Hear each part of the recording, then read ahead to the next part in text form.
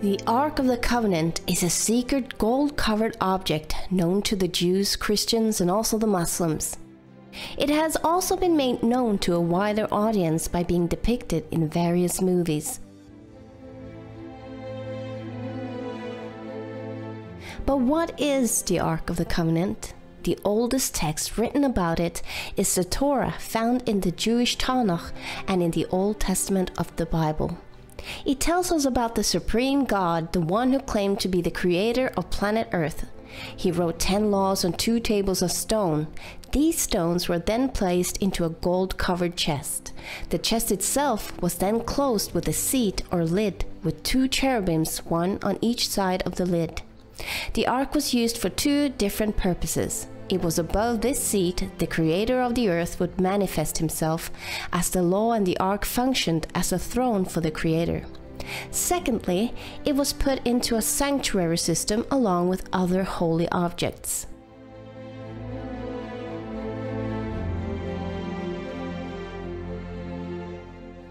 No one was allowed to enter the room that housed the ark, except once every year, where a high priest brought blood into the room and placed the blood in front of the ark and on the seat of the ark. This signified how the people's transgressions against the law in the ark had been brought to justice, by a substitute's blood being brought before the throne.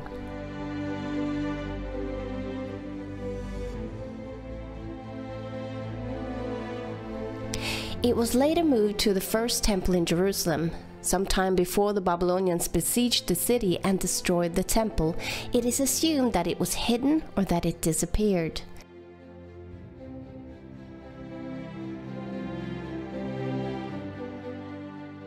Since then, many scholars, theologians, historians, and archaeologists have wondered what had happened to it, or if it had even existed. Was it a fact or was it a myth? No one was allowed to touch the ark. On more than one occasion, those who violated this law were struck dead. It also followed the Israelites into war. When it was captured by enemies, they were struck by plagues until they returned it to its guardians.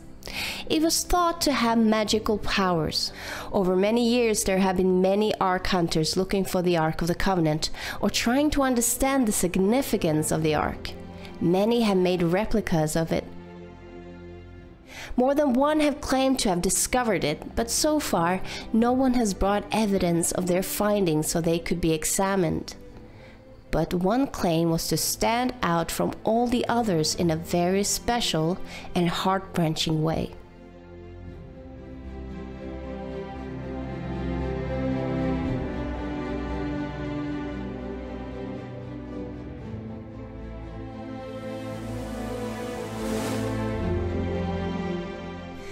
The disappearance of the ark has been a mystery for a very long time. All the sources mentioning its hiding place were written long after its disappearance and is clearly based on either legends or even guesswork. The last time it was mentioned in the Bible was when King Josiah ordered it to be placed back into the temple. But we also know that Babylon conquered Jerusalem in Josiah's son's days, well over 35 years later. One interesting thing about this is that there is no mention of the ark, although other items that was taken are mentioned. However, the book of the Maccabees that came several hundred years after it went missing claimed that the ark had been hidden at the mountain where Moses saw the promised land before he died.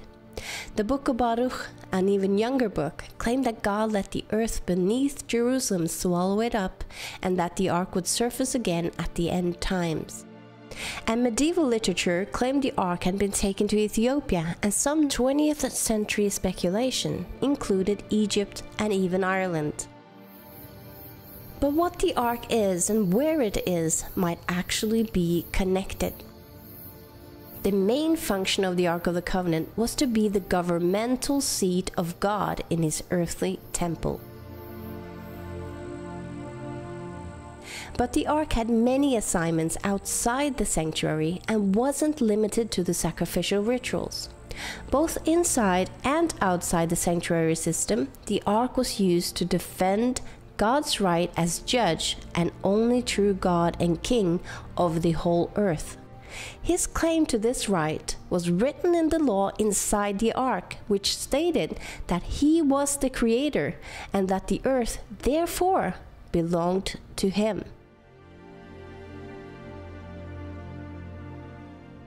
The God of the Bible said, "The ark of the Lord of all the earth. For all the earth is mine.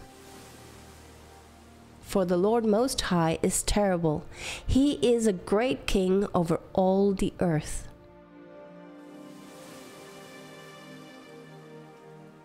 That is why the ark went in front in the war against the city of Jericho. Even though this city didn't accept him as God, or being the supreme authority on earth, he could still judge and sentence them. Although Nebuchadnezzar, the great leader in Babylon, didn't worship the God of Israel, both he and other kings and great nations in those days were still judged by God.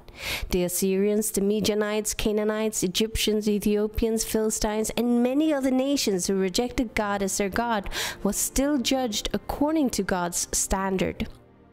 When the last king of Babylon mocked God and God's temple, he was sentenced by the Lord by the means of a hand writing his judgment on the wall in front of everyone in the room. God shows that no matter what religion or ethnic background you have or belong to, you will be judged according to the standard of the Creator and not by your own moral standard or the moral standard of your specific culture. One of the ark's functions was going before God's people in the wilderness and to lead them to their resting place. It was present when a dispute of authority about whom God's chosen was had to be solved. It went before them out into the Jordan River, so the river miraculously opened up for them, making them able to cross over to the other side. It took part in the confirmation of the covenant between God and Israel at Mount Ebal. And still, when Israel failed God and was conquered by the enemy, and the ark was taken from them, God used the ark to judge the Philistines and humiliate their gods so that they were forced to send it back again. In this situation, God used the ark as a status symbol of his kingship. Even when God didn't protect his backsliding people, he had protected the ark as it represented his authority. This makes it clear that no man needed to protect it and that God would keep it safe all on his own. This also eliminates the possibility of it being destroyed. The ark had been God's throne on earth, and the Bible says, "Thy throne, O God, is forever and ever." While Jeremiah had just witnessed Jerusalem and the temple being destroyed, he had something entirely different to say about God's throne. "Thou, O Lord, remaineth forever, thy throne from generation to generation." So what really happened to it? Jeremiah had been told by God that the city and temple were going to be destroyed. He was prepared, and so were many others. The most natural thing to do was to hide away their most sacred object, the Ark of the Covenant. A prophetic word on the end times in the Bible might have given us a clue as to where the Ark would resurface. "And it shall come to pass in the last days, and let us go up to the mountain of the Lord, for out of Zion shall go forth the law and the word of the Lord from Jerusalem."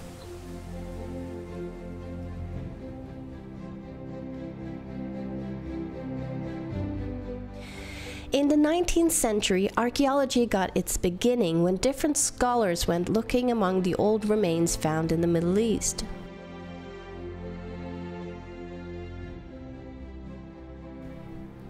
From tombs and temples in Egypt to historical records and biblical cities in Mesopotamia and Palestine, the Bible as a historically correct book was evident as ancient cities and nations mentioned there. Ancient writings from other nations confirmed scripture.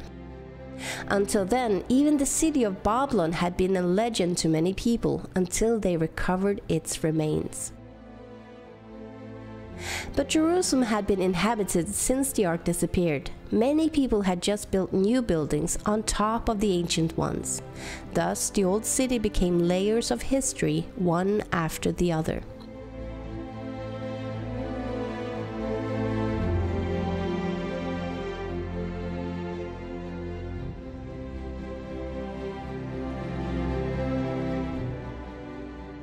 In 1854, a missionary, James Barclay, was walking along the old walls of Jerusalem. Here he stumbles across the entry to a major cave underneath the old city, full of tunnels and openings. It's been closed off for centuries and it ran the length of 5 city blocks. In 1867, General Sir Charles Warren did the first major excavations in the old city and the mountain the temple once stood on. He discovered shafts and tunnels beneath ground level.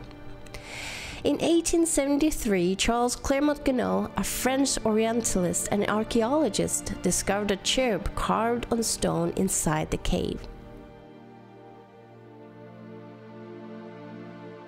Cherubim were commonly used in the ancient times to guard the entry to a sacred town or place. This cherubim had similar features to what was popular in the time the ark disappeared. In 1882, General Gordon, a highly respected officer, traveled in the Middle East, and while looking around in Jerusalem, he was convinced that the traditional place called Golgotha could not be the right place. The northern section of the Temple Mount that was cut off seemed like it fit the biblical description and the ancient layout of the city much better. He started excavations there, but he had to leave to help in a conflict in Sudan, where he died and never got to finish his work. However, he did have time to write a letter to a friend containing a shocking statement. Something had happened that he did not explain. The northern mountain that Gordon identified as Skull Hill was also the location for Jeremiah's cave, where he wrote the book of Lamentations, the very same book where Jeremiah had said, "God's throne remaineth." Gordon said, "The Ark of the Covenant is there." He also mentioned that other temple furniture could also be found there. A very strange statement, as he never got to finish his excavation. So how had he come to know? Well, the place was left covered up, and General Gordon's letters remained tucked away somewhere safe. About 100 years later, a man by the name of Ronald Wyatt had started praying to God to use him to show the world that the Bible was true. Ron had already been looking into the flood story and investigated the possible remains of Noah's Ark.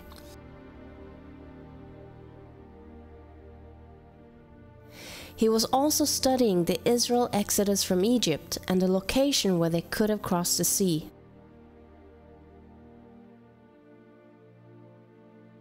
Finding several old Egyptian chariot wheels. It was on one of the diving trips he ended up traveling by Jerusalem on his way home. He was walking along the cliff face with a new acquaintance when his hand suddenly went up on his own. And his hand pointed to a place where some debris and trash was lying in front of the cliff. Without understanding why or how, he heard himself say, "There is Jeremiah's grotto, and the Ark of the Covenant is there."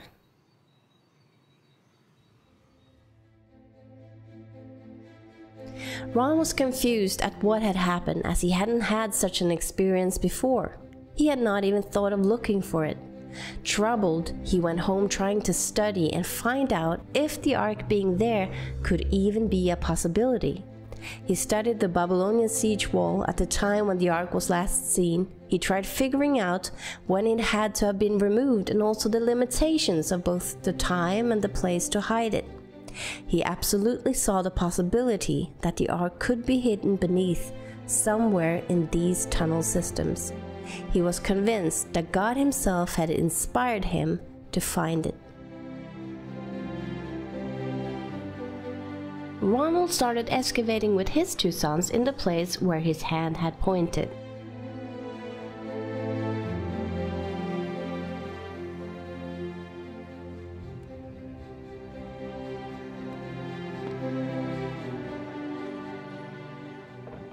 However, they soon discovered that a large mountain rock made digging downwards difficult. Instead, they started digging a few feet to the right.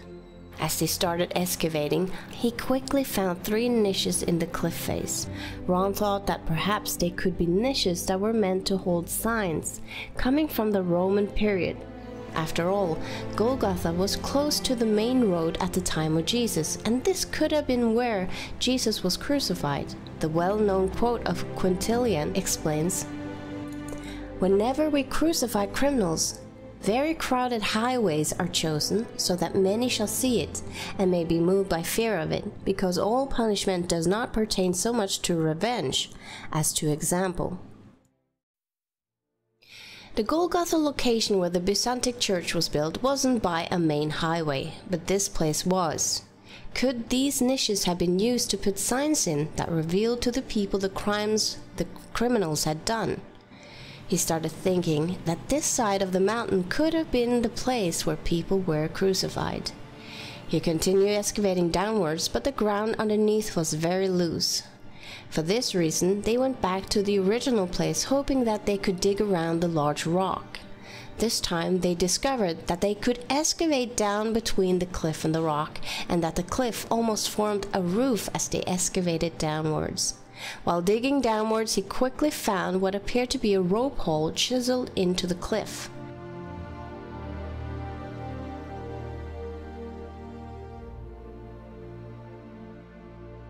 He was about to find out what it could have been used for. 38 feet below ground level, they found themselves in what appeared to be a cistern-like structure.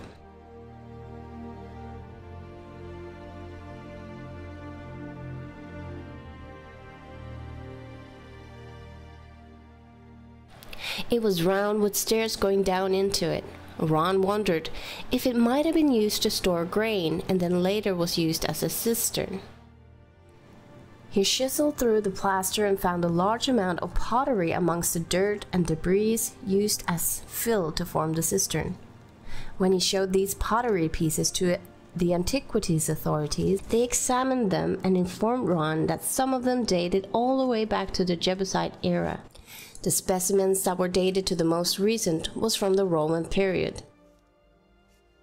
He continued along the cliff face underneath where he had found the niches. Because of the pottery and coins they found, they understood that they were on the Roman level. While digging down, he found many finger bones that confirmed his suspicion that this place was once a place for executions. In addition to crucifixions, stoning was also performed during the Roman Jewish era. Outside the cistern structure that Ron discovered, he found another circular structure on the opposite side. Only a base of the circular structure seemed to be intact.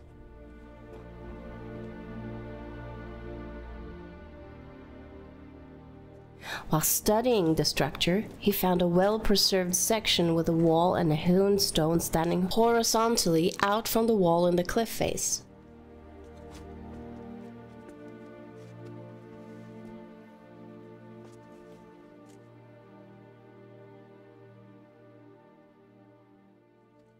A few feet in front of it, he noticed a square rock that didn't look like a natural shaped rock. He carefully picked it up and found a squarish hole chiseled into the bedrock underneath. Could this have been a cross hole? As he examined this hole and cleared away the dirt around it, he discovered that it had a large crack extending out from it. It appeared that the hole was chiseled into a platform in the bedrock. In front, on a lower level, he found several other crossholes. But he couldn't get the thought out of his head that the one on the platform with the crack extending out from it could have been the hole that held the cross of Christ. He remembered the scripture saying that an earthquake shook the mountain when Christ died. Could this crack point to the hole holding the cross? The crosshole extended 23 inches into solid bedrock, while the crack appeared to extend much deeper.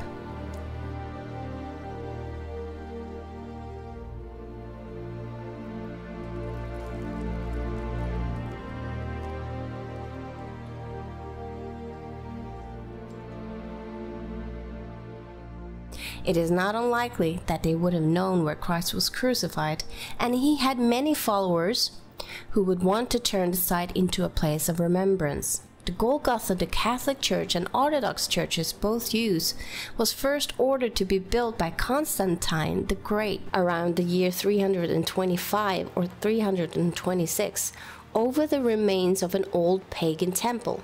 This happened many years after Christ was crucified, but these remains that Ron discovered was Roman and could date back shortly after the crucifixion. After year 70 AD, the Jews were either killed or moved, and the city was reduced to a Roman camp. This could mean that the site was no longer used for crucifixions. Ron found coins in the building structure dating back to 135 AD and before, but none after. In 130 AD, the Christians was favored in place of the Jews, and this structure was therefore likely built by Christians at this time or earlier. This means that this was probably the first site that was recognized as the actual Golgotha. The Golgotha that the Byzantine Church was built over about 200 years later was constructed when knowledge about these places had been more or less lost. The closer the time were to the crucifixion, the more they would have known about the details of what happened. The fact that the coins Ron found in the ancient building were from 135 AD indicates that whoever built and used this ancient structure apparently abandoned it at the time and left the region. The fact that the foundations are still intact might indicate that it didn't suffer destruction at the hands of invaders, but most likely fell into disuse and decay. Eventually, over time, it was covered in dirt and debris. Whatever was the case, the evidence showed that the structure might have been constructed long before the Church of the Holy Sepulchre.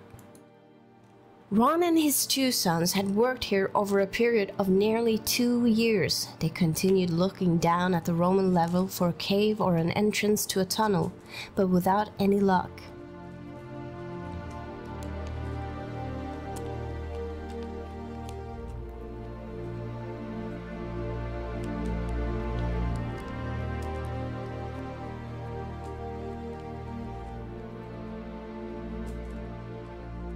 Ron then found himself impressed to break through a crack in the cliff wall. They all prayed and continued to feel impressed. They used hammers and chisels, and after a short time, they could see an open space behind. They enlarged the hole so they could get through. The cave on the inside was 15 feet high and wide. Ron had first gotten excited when discovering the cave, thinking the Ark might be right there inside it. But it was empty and led to myriads of shafts and openings inside the mountain.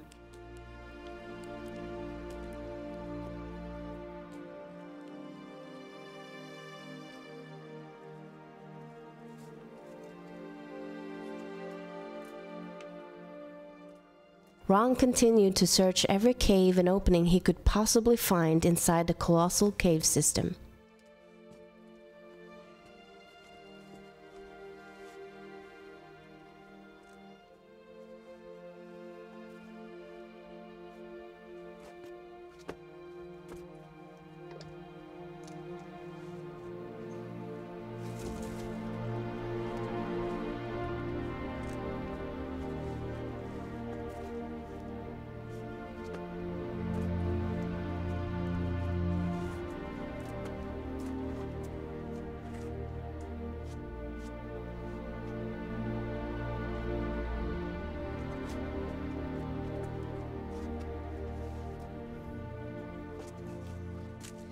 For 2 years they went back and forth between the States and Jerusalem to earn money at home so they could come back and continue the search. In December 1981, they continued their work inside the cave system, looking into any opening, crack, or cave they could find. However, all 3 of them ended up with a cold. Ron's 2 sons went back to the States, and Ron had to rely on help from others to continue. He wasn't going to give up and felt God had promised him that he would find the Ark on this specific trip. But now he had used all of his money, he was sick, and the work was very hard and exhausting. One of the locals that were helping him went through some of the smaller openings as he was thinner and could get into places Ron couldn't. While looking around, Ron found a chimney-like passage, and from there a small tunnel where Ron had to exhale in order to squeeze himself through.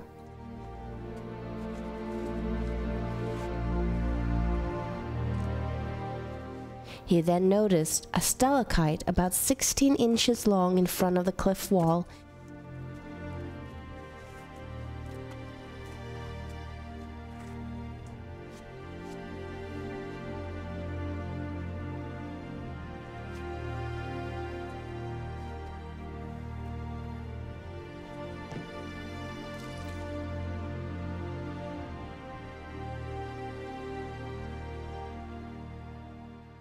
Behind it was a hole, and Ron tried to look through it without any luck. So he enlarged it a little and could see a cave inside, but it didn't look too promising and appeared to be a cave full of rocks. But he was determined to look everywhere. He enlarged the hole enough for his helper to crawl in, but he came quickly out again with a terrified look on his face, crying, "What is in there? What is in there? I'm not going back in there." And then he tried to get out of the cave system as fast as he could.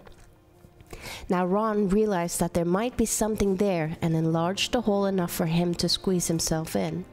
It was now January the 6th, 1982.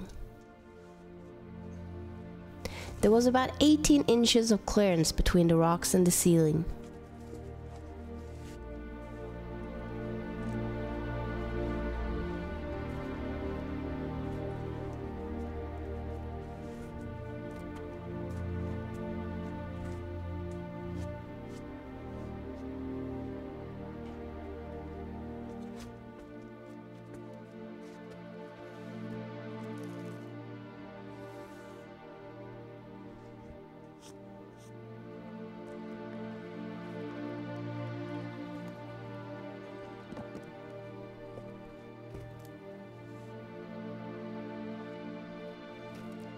Ron started shining his flashlight down through the rocks to see if there was anything underneath. He saw some dry rotten timbers, and under it some dry rotten animal skins that turned into powder when he touched it. He then saw something reflecting back, something shiny and golden. At first he thought it could be the Ark of the Covenant, but when removing the animal's skin, he saw a gold veneered table with a raised molding around the side, which consisted of an alternative pattern of a bell and a pomegranate. Ron felt sure this had to be from the first temple or the missing tabernacle furniture, and could be the original table of showbread. He then started to investigate the chamber more closely and looked around. He used his light and noticed a crack in the ceiling.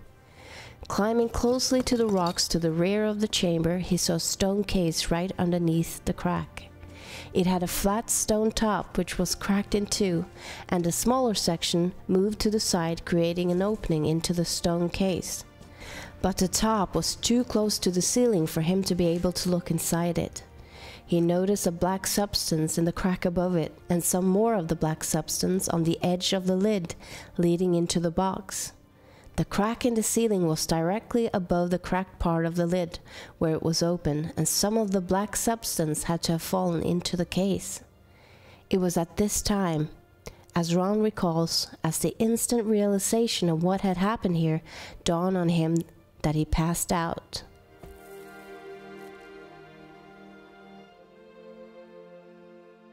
When he realized that the crack in the ceiling was the end of the crack extending from the crosshole found in the elevated platform many feet above him, and the black substance was blood that had fallen through the crack and into the stone case, he knew the Ark was in the stone case. But the most overwhelming realization was that Christ's blood had actually fallen on the mercy seat on the Ark of the Covenant.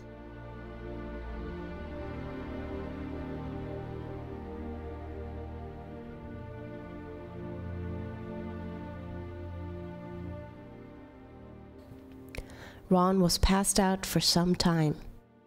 He later came back to the cave and managed to confirm that it really was the Ark of the Covenant.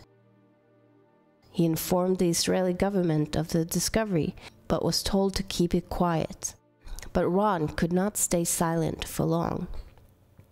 Ron visited the chamber several times and reported that several items were in there in addition to the Ark of the Covenant in the stone case. The 7-branch candlestick holder with their lamps from the original sanctuary, the golden altar of incense, the table of showbread,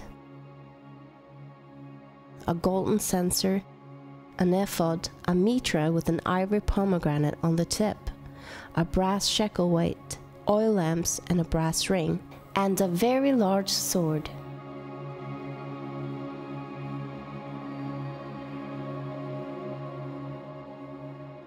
In the back of the ark was a small open cubicle which still contains the book of the law, presumably the one Moses himself wrote.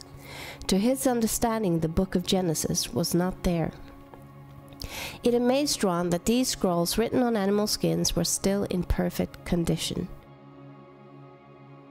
He then began to realize that the ark had to have been taken into this chamber somehow.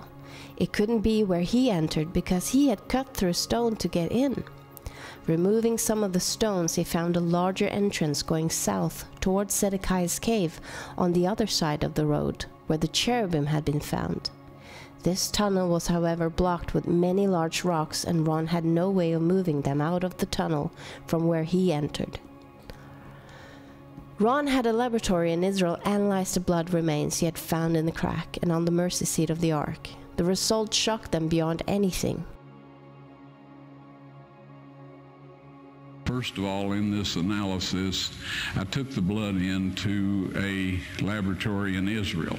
I asked one of the people I work with in antiquities, where is a good laboratory that does reliable work? And they said, such and such, such and such. I took it. I just said, please examine this blood and tell me what you can tell me about it. All right? They said, well, look, we're going to reconstitute it. We're going to put it in normal saline and keep it at body temperature for 72 hours with gentle swirling. All right, that's their business. That's great. I said, now I want to be there when you check it out. They said, fine. So I was back.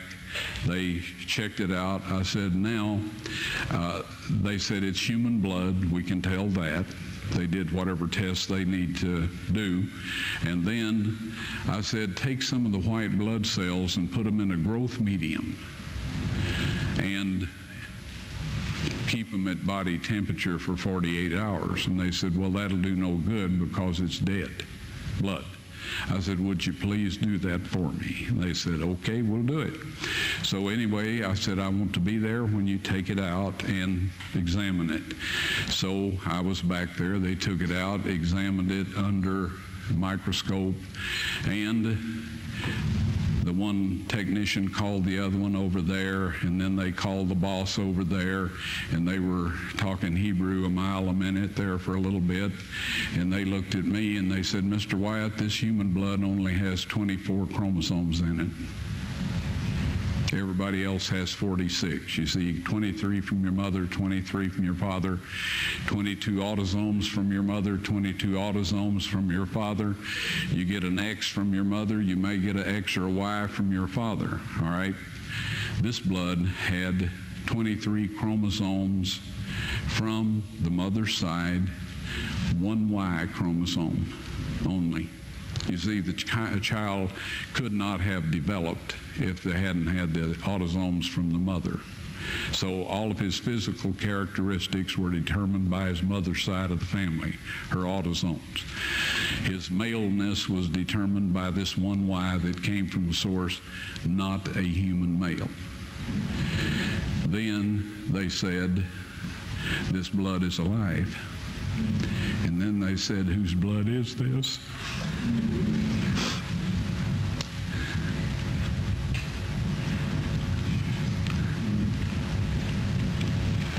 I said, it's the blood of your Messiah.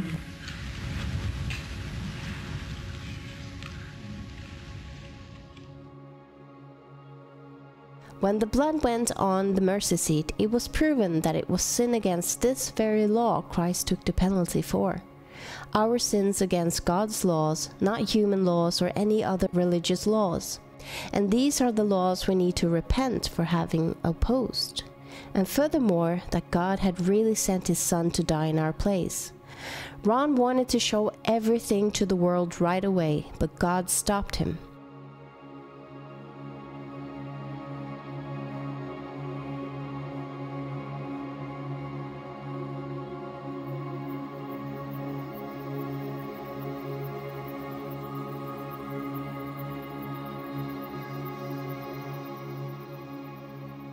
On his fourth visit, the chamber and tunnel were all cleared up and the furniture arranged in their order. Ron instantly felt the presence of angels in the room, and he saw 4 angels, 2 standing on each side of the ark. They told him they were assigned to protect the ark, and then they told Ron to put his camera on a tripod and film.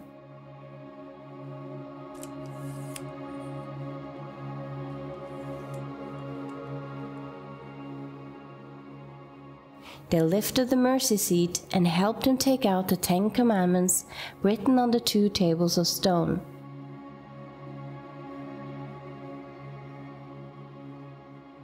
Ron then held them, showing them to the camera. They then told Ron when God had planned to show this to the world, at God's appointed time. When national Sunday laws are made at force, shortly after that, they will be shown to the world. Ron instantly knew what the angel meant, as he had studied the topic beforehand. The angel was talking about the enforcement of the mark of the beast, mentioned in Revelation 13 and 14 as the last deception and test coming over the world before Christ's second coming. The law in Christ's blood is a testimony, countering a man-made version of God's commandments that will be forced upon people all over the world. Also, it will confront the wrong conditions of salvation that has been preached to many people by religious leaders.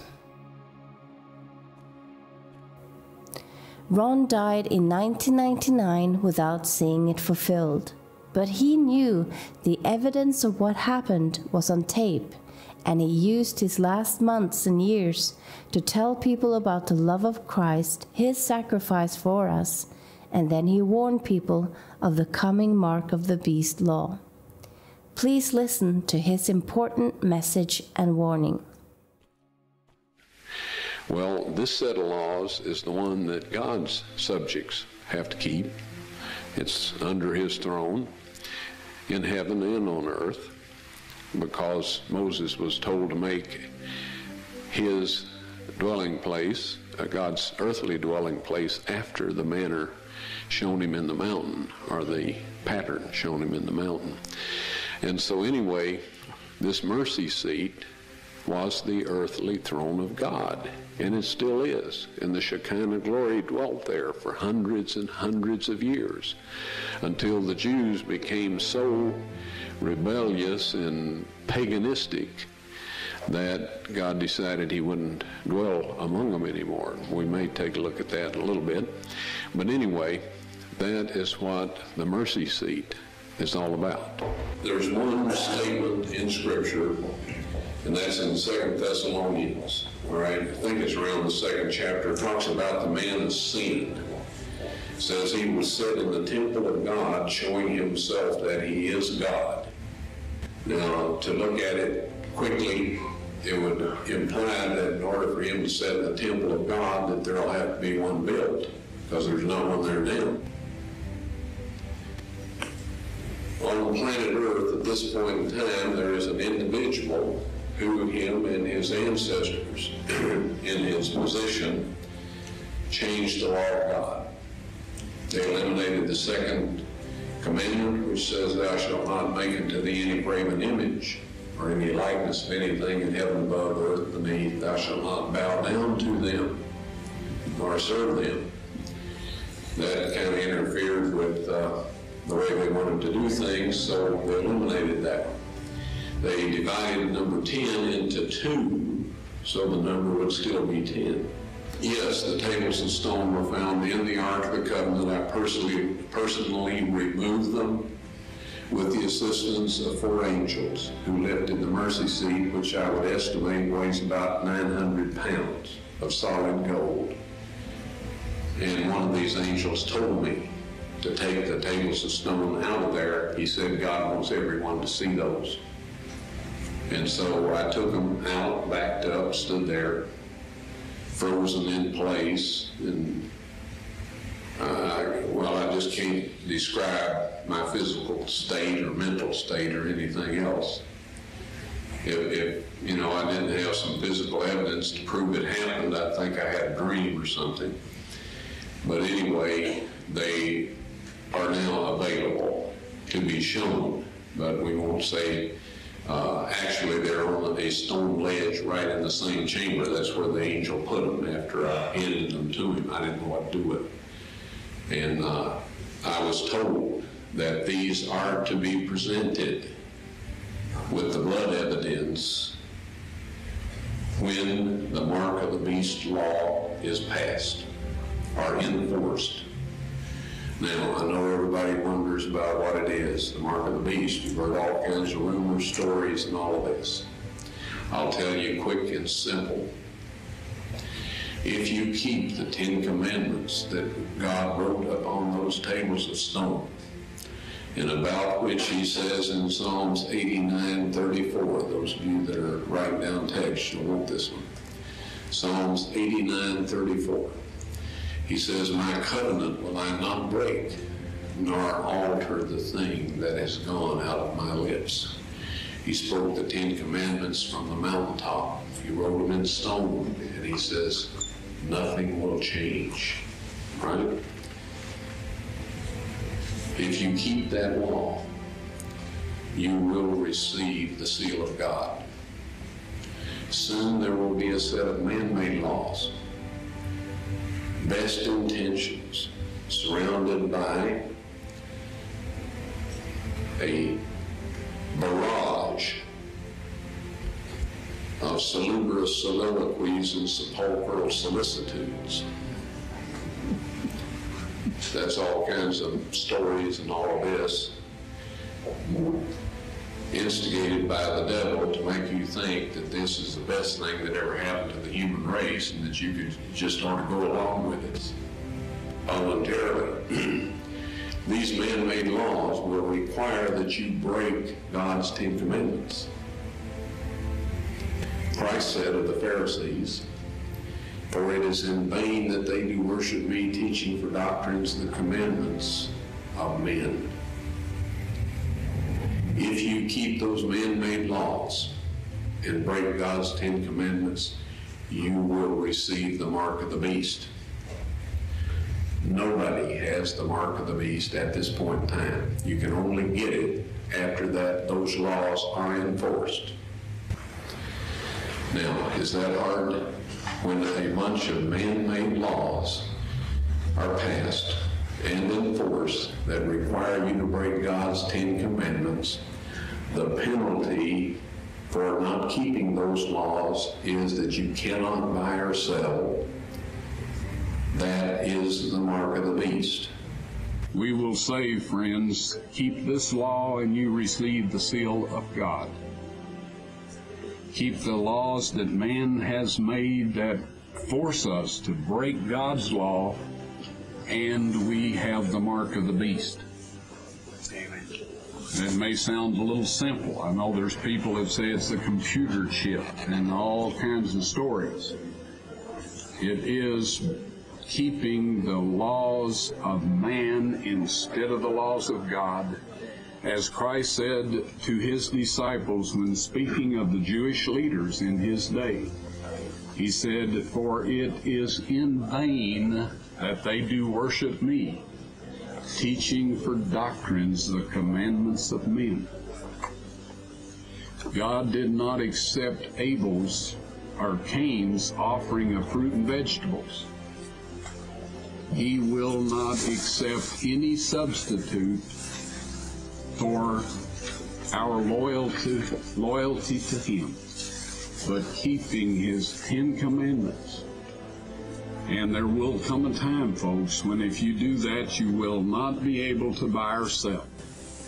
Now in Psalms 89:34, he says, "My covenant will I not break, nor alter the thing that has gone out of my lips." Okay? That means that the 10 Commandments, which is the covenant, He won't change that. He spoke it from the mountaintop, and it's recorded in the 20th chapter of Exodus. He won't change that. When I saw the tables of stone and saw what they said exactly the same thing that the original Hebrew text says in the book of Exodus. Exactly. All right? And that will not change. Now, the Bible warns us that Satan will come with signs and lying wonders. All right? How can we tell what is a miracle by Satan? Because he's a supernatural being. All of the fallen angels are supernatural beings. They can do things that are miraculous from our point of view. How can we tell what's of God and what's not? If they say God's 10 Commandments are binding, to break those is to sin, then they're of God. If they say anything other than that, they are not God, and we have no business listening to them, regardless of what kind of miracles they are performing. The tables of stone will be on display after the National Sunday Law is enforced. That is the exact words of the angel as I recall them.